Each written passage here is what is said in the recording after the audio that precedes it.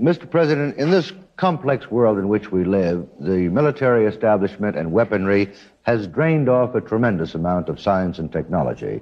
Is there hope, and is it your purpose to see that as much science and technology as possible can be directed to the civilian sector so that we can increase our production and enter this trade avenue? Well, there's a tremendous drain on our available scientific manpower, space, military. And on the other hand, a good deal of the governmental research is of great assistance to industry. The whole electronics industry has come out really of efforts originally made by the government. What's true there in the field of health, in many other areas, the actions that we are taking help the general economy. One of the other problems that we have is the necessity to modernize our plants. Many of these European plants were rebuilt after World War II.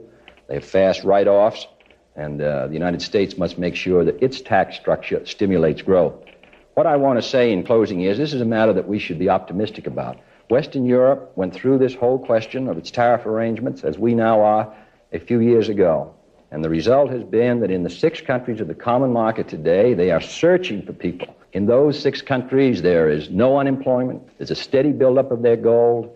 There's a steady increase in their industrial power. And we can participate in that effort to our own well-being. We will find hundreds and thousands more jobs out of this effort. And I, therefore, am most grateful for the effort which has been made by the men and women in both of our political parties to try to keep this issue in front of the country as a matter of the highest national priority, as President Eisenhower has said on many occasions.